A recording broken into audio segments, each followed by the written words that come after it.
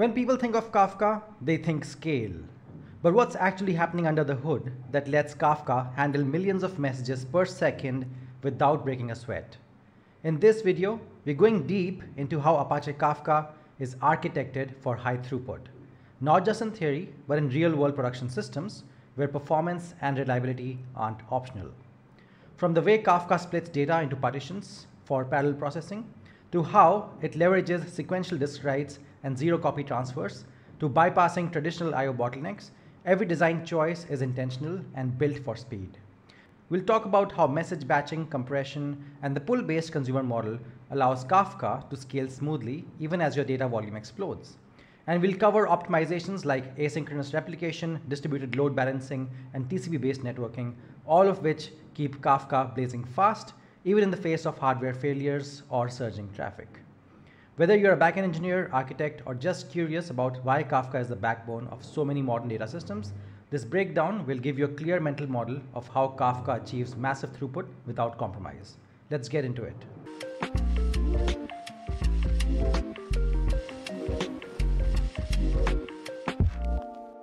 So first things first, Kafka has partitioning ability, where Kafka divides topics into partitions, allowing messages to be produced and consumed in parallel.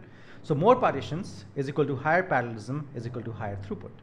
Let's take an example of a topic with 5 partitions that can have 5 consumers consuming messages in parallel. Second is sequential disk writes. So Kafka writes data sequentially to disk, making it orders of magnitude faster than traditional databases that rely on random disk writes. This is enabled by Linux page cache and log structured storage. Then we have zero copy, where Kafka avoids unnecessary memory copies when sending data over the network. It uses send file syscall to transfer data directly from disk to the network without CPU overhead. Then we have message batching and compression. Kafka batches messages before writing to disk or sending over the network. Batching improves disk I/O performance and reduces network overload. And the supported compression algorithms like Snappy, LZ4, ZSTD minimize data transfer size. We also have asynchronous replication, where Kafka replicates data asynchronously across brokers to ensure fault tolerance. And this feature prevents bottlenecks that would occur in synchronous replication.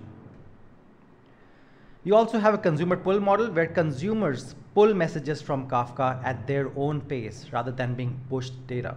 This prevents overload and allows efficient backpressure handling, which is what we saw in the previous video about Kafka backpressure.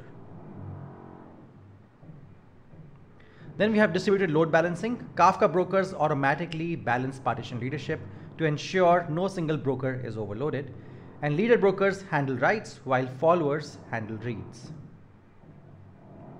We also have log compaction, where Kafka does not delete old messages immediately. It follows a log compaction strategy. This means consumers can reprocess old messages without overloading the system. Kafka also has high performance networking, where Kafka is optimized for high throughput networking using TCP/IP rather than HTTP. It supports high throughput persistent connections, which are basically avoiding handshake overhead in every single request.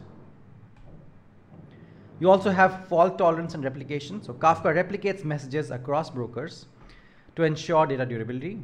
Even if a broker fails, data remains available without impacting throughput. So we've heard that Kafka handles millions of messages per second, but in this video, we broke down exactly what happens behind the scenes that enables Kafka to have a high throughput. We saw 10 different features.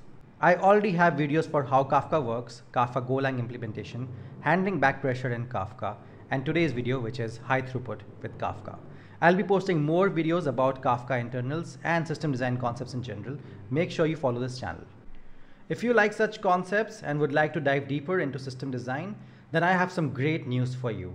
I'm starting a new engineering leadership cohort, which is meant for people aiming for engineering leadership positions.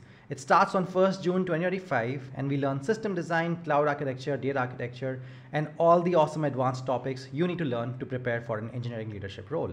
There's a link to the application form in the description of this video. Please fill it out if you're interested. We'll check if you're a good fit for the cohort, and then we'll take things forward. There are only a few seats, and it's a great opportunity to learn with other like-minded people. If you're watching this video after the 1st of June 2025, you don't need to worry, because I plan on having such cohorts every few months, so you can still fill the form. All right, I'll see you in the next one.